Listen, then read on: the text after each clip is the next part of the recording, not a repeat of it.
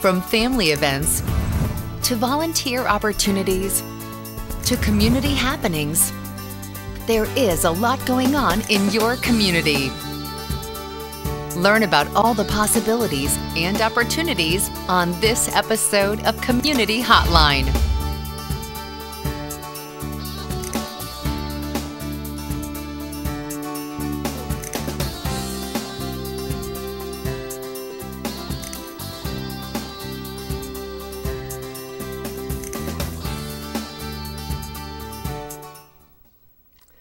Hi, welcome to Community Hotline. My name is Monica Weitzel, and we're here at MetroEast Community Media in Gresham, Oregon.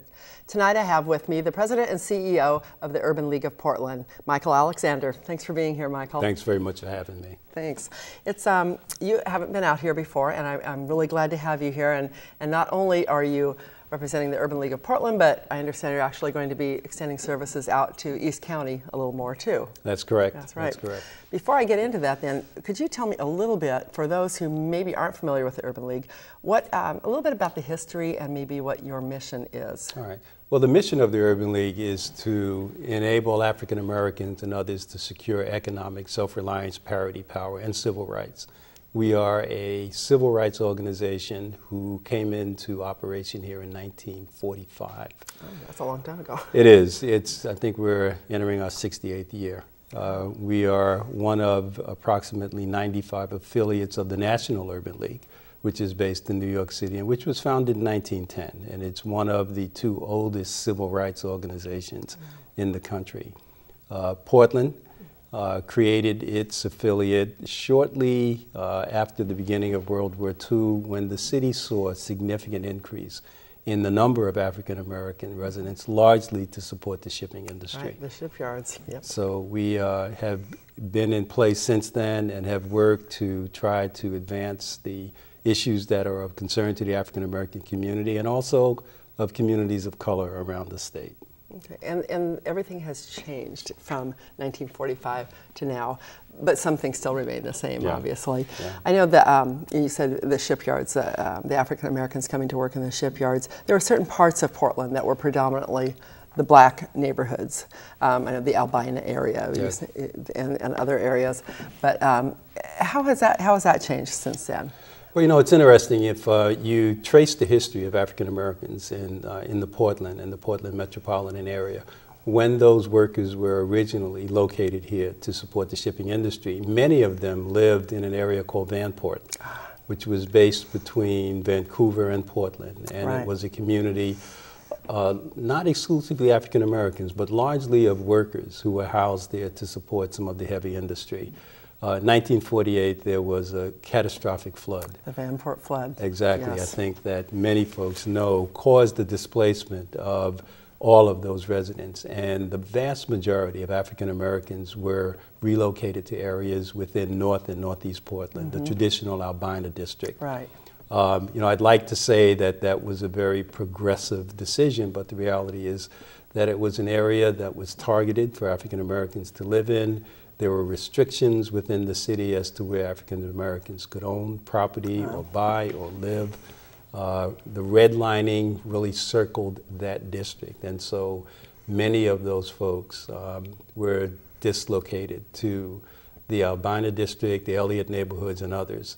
But as African Americans have done in many cities where they faced housing discrimination and other challenges, they took that community and made it a vibrant community. Yes. A vibrant community. Businesses, restaurants, faith communities, entertainment districts. And if you look at the history of the Albina district and the Elliott neighborhood, Boise neighborhood, and others, it was a vibrant, vibrant community. Sure. So how has the Urban League assisted with those communities? I know your civil rights and you're helping these people attain financial stability, but how do you go about doing that? What are the actual concrete, tangible things that you do for African Americans and other people of color? Where our focus is now are really in 4 areas, and I think the things that we do have evolved over the 67 years we've been here based on what's been needed by our community. You know, we're not, if you think about it, we preceded the civil rights era, so there were issues of Portland and the state of Oregon were not places where theoretically African Americans could own property. Within our state constitution, there were restrictions on where you could live, where you could marry. Even then? Even then. So when you begin to look at some of the legal challenges, it took many, many years of pressing and promoting and advocating for change, even within the state constitution. So by advocating, you're talking about you actually go to change laws around public accommodations, and I think in those days you saw a real focus on making things that were prohibited legal and having that happen through the legislative process. Just the Fair Accommodations Law that required African Americans to be able to own homes wherever they want to, where they could afford to. Public accommodations in hotels and restaurants. Those things took law. That's amazing. That's amazing. Really, when you think about it, because that isn't that long ago. No, as I tell people, it's within my lifetime. Yeah, yeah. And I've been in Portland for just over 7 years, and just love the city. I've lived in 8 cities, and this is my 8th, and I really have taken a very deep and abiding liking to Portland. But I also know that the history here for somebody who grew up is very different, that they've seen lots of changes, and I think some of the changes for the good, but it doesn't erase the history. Right. And I think there's some ugly history there. There is. But there's also, as I said, a very strong resilience and capability on the part of not only African Americans, but people who are concerned about equity and equality being afforded to everyone who lives here, to continue to try to drive some of those changes. Today, we focus on programs for senior citizens, getting young children enrolled in the Oregon Health Plan under the Healthy Kids Act. We do a significant amount of advocacy. So those are the most vulnerable populations right there. Yes. And recently, we're very successful in having a cultural competency bill passed by the Oregon House this past week that would require healthcare providers to undergo training and continuing education training to better understand the populations who they would serve. Oh, okay. I saw something about that cultural competency, but I didn't understand what it actually entailed. So you took that to Salem, and was that the one that there was a whole group of people went down there to? Oh yeah. Yes. We actually had a legislative action day in February where we took over 300 members of that's what I remember reading seniors, toddlers, high school students, working folks, down to meet with our elected officials and to share with them those things that were going to be important to us and important to our community, and I think important to the city as a whole. And being able to muster that type of support and work with a number of coalition partners around issues of common concern has been a real part of our focus. How was the reception for you there? I think the reception was a very open one. A number of our, what I would call the friends of the issues that we believe are important, were very happy to see us. We also had the opportunity to educate people who may not have as deep an understanding of what was important to us and why. Right. And I think to be able to have that type of dialogue and to do it in a very genuine and authentic way helps people to make good decisions in the absence of information. I agree, and I think so much of people's misunderstandings are just based on pure ignorance. Portland and Oregon, it's a pretty white state, really. Yeah, it is. It's not a huge African American population here, and I think if people haven't been exposed to that, I grew up in Milwaukee, Oregon. I didn't know any black people until I was an adult and moved into Portland, growing up. And so it was, that's just a weird thing in a lot of parts of the country. You would not expect that, and so not understanding some of the issues that people of a different color have to, go through. It's kind of understandable, but yes, you have to educate, and the lobbying is important.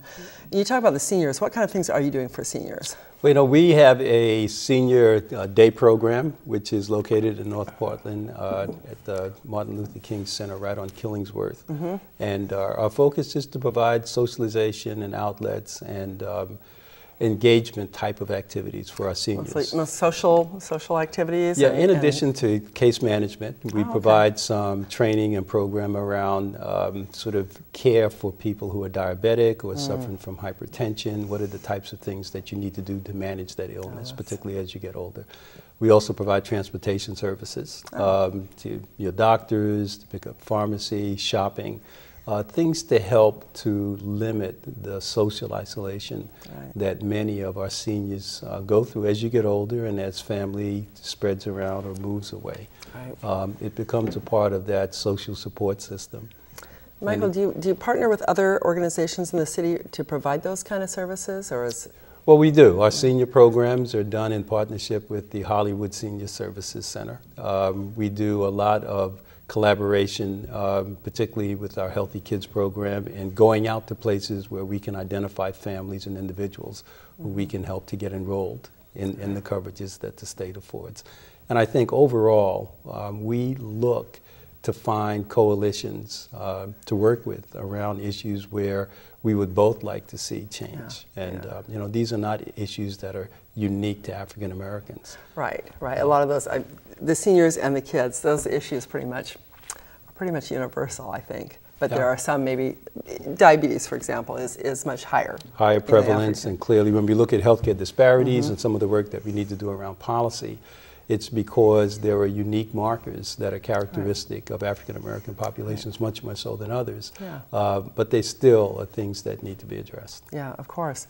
What about you personally? You're a relatively new CEO and president of the Urban League. Do you have anything that's especially important to you personally that you want to work for? Well, you know, I'm very fortunate in that I come into an organization that has worked very hard to address concerns of this community. But there are some areas that I think we all agree we want to see our focus increased. In the area of employment and job readiness training, it's critical. As we continue to emerge from this economic recession, one of the great concerns that many of us have, and I certainly hold, is that we will see overall improvement in employment rates across the state, but stagnation for many communities of color. You know, we are looking at an 18% unemployment rate within the African American community, as the state of Oregon is dipping down below 8%. You know, we had significantly higher unemployment rates before the recession. And our hope is that as we find ourselves coming out of it, we don't go back to that same situation. We'd rather be moving forward. Well, hopefully a high tide will lift all ships. I mean, that's the belief. But in many communities, and not just Portland and not just Oregon, when we see these disparities, the larger population can get very comfortable in accepting them. And our focus is to make sure that as there are opportunities for improvement, that everyone is on the bus. So how do you do that? I mean, obviously, working with the schools is important, and getting kids educated and keeping the kids in the schools. But what about when you're an adult and you're out of school? Do you see the problem more as with employers not hiring people of color? Do you see it as a problem with the way people are presenting themselves? Where does that disparity come from? How do you see that? Well, you know, I think, you know, my job or my role is a very personal one. And so I think the path that I choose to pursue in terms of employment or profession is not something that is going to be strongly influenced by others. What will be strongly influenced by others is the ability to be fairly assessed and evaluated for those opportunities. And that is what we're trying to raise visibility and awareness about. I think it's also important for us to understand that if we see disparities, the way to address that is to have strategies that are targeted towards it. There's, you know, it's no way to address something without acknowledging, one, that it exists, two, that it falls outside of what is acceptable, and then three, to begin to target it. We can look at populations, communities, zip codes that have higher percentages of unemployment and begin to target strategies to address that. Is it issues related to transportation? Is it issues related to training opportunities? Are some of the largest purchasers of construction projects or major you know, housing renovation programs or buildings, are they setting standards for what they want to see by way of minority subcontractors' involvement? Are we looking at that as an opportunity to also say, okay, let's identify training opportunities to begin to bring younger people into the workforce? Is this a way to do that? The city, I think, has done a good job of acknowledging the need to approach challenges or problems with an equity lens, that we not only want to fix, we want to fix that will address the current need, but also historical disparities that may have existed as well. How do we do both? And I think as you continue to look at not only the solution, but an equitable solution, it takes you into a different dimension. And I think that's a part of the challenge that we have. How do we find those things that rectify the way things have always been? Because looking at them in the light of how they've always been and hoping that they change independent of some type of a unique intervention or strategy is the definition for insanity. Right. I agree. You must do an awful lot of research through the Urban League, or avail yourselves of a lot of research to try to look at our community and try to figure out where those problems lie. We've done a tremendous amount of research. In 2009, the Urban League commissioned and published The State of Black Oregon, in which we looked at the status of African Americans across the state through multiple lenses and multiple dimensions. Wow. Healthcare, employment, education, public safety, violence. It must almost be like a Bible for you to work off of, it's a wonderful document for others within the areas they begin to look at. In order to move, you have to measure.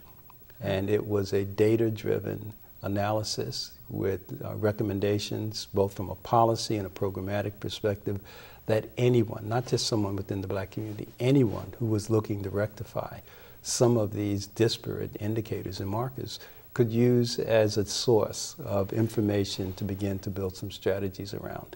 And it's a source point for us as well. How does somebody avail themselves of that information? Where is that available? At libraries? It's available on the website. If you go to ulpdx.org, www.ulpdx.org, the Urban League site, there's a link to the State of Black Oregon.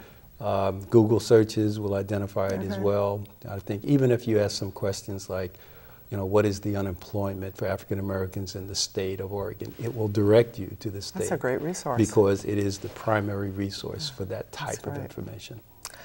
The Urban League is going to be sponsoring a job fair soon, which hopefully will encourage people to get out there and get some more jobs, to help fill some of those openings. What can you tell me about that? That's coming up fairly soon. It is coming up on the 22nd of April, and it will be at the Doubletree Hotel in Lloyd Center. And we're very fortunate in that we have over 35 employers who will be presenting that day on job opportunities in their organizations and things that will help underemployed or unemployed individuals look to see what potential there would be for finding a role with these organizations. But I think it's also a venue for people who are in the workforce who are looking to see whether there are, crossover opportunities that they may want to pursue within their career. I think there's a lot more organizations that are finally realizing that's important. Well, and I also think as we begin to come out of this economic recession that we've been through, there will be a need for skilled labor, there'll be a need for knowledge workers, there will be a need to create very diverse workforces that are reflective of the city that we're in. Right. And I think for us, it's always been a way of sort of bringing need and opportunity together because this is sort of an annual event for us. And it's very important. And it allows many of the organizations and partners who we work with around employment issues to sort of come together, and it allows us to bring our community to those individuals. Right. Well, can you name me a couple of organizations that are going to be there, or companies that are going to be there? OSHU, PGE, Bonneville. Oh, okay, some big players. Major players, New Seasons. And now I have to go through all of them. Yes. TriMet, Kaiser Permanente, Brooks Staffing, which is a local organization. Metro will be there. The IBEW, as well as the electrical workers, Pacific Northwest Pacific Carpenters Union, who are one of our partners. Roofers Union as well. The United Way, LifeWorks, City of Beaverton, Portland State University, PDC. So some great there could be some good jobs Regents out Blue there. Cross will be serving as one of our sponsors, along with Oregon, with ODOT and the Carpenters Union, and our primary sponsor is the Clear Channel Media and Entertainment. Good. Okay. So we're very fortunate to have a strong group of partners. It sounds like a great lineup. And there are other things that are offered at the job fair as well. I was reading something about you can have a photo taken for your, for your if you social want to media, exactly, that kind of thing. Yeah, that's great. Little perks. There's a whole perks. whole new dimension around social media that it's hard to keep up with. It's just its own work. Yes, it is. It's just ever evolving and expanding. We're just about out of time, Michael. What else do we need to know about the Urban League that should be important for? Well, I could talk about the Urban League forever, but there are a couple of things that I would say. One is that this is a city that looks to be very progressive, and I think tries to do some of the right things. Being able to advance the work of the Urban League and other groups who are targeted and representing communities of color, I think is important, very important. It's the reason that I feel so privileged to be able to serve in the role that I serve in. I would also say that I would encourage folks to take some time and go to our website. We have just done a significant reconstruction of our site, and we'll continue to add content and develop it, but we're very pleased with it. A lot of good stuff on there. I got into it a little bit today, and it was a good website. Yeah. And I also think that it comes at a time when the city is going to make significant decisions around how we support people within all of the city of Portland and East County, and for us, it comes at a time when we understand that it's critical for us to extend our program footprint to serve many of the folks who are now resident in East County who historically would have been in North and Northeast Portland. Right. So, and you have expanded those services to East County, especially for seniors. Particularly for our seniors. And our hope is to be able to bring the same sense of what community feels like to some of the folks who have been displaced through a lot of different forces. And maybe feel a little bit lost out here because they don't have that sense of community that perhaps they had. Yes, yes. So if folks are interested in learning about the East County services, can that also be found on the Urban League PDX website? Absolutely, or pick up the phone and give us a call. Okay. And we have a senior case manager who is dedicated to that, and she spends her time in East County 5 days a week, and she's looking to find those folks who we can support. Good, good. Wonderful. Well, thank you so much, Michael. I appreciate you coming out here today to let us know what's going on with the Urban League, and I think they have a great asset in you as a president and CEO there. If you're interested in finding out more about the Urban League of Portland or East County, be sure to go to their website or give them a call, as Michael Alexander suggested. Also, if you're interested in finding out more about the job fair coming up, we'll have the information on the screen, and be sure to check it out. I'm Monica Weitzel. Thanks for watching Community Hotline. We'll see you here next week.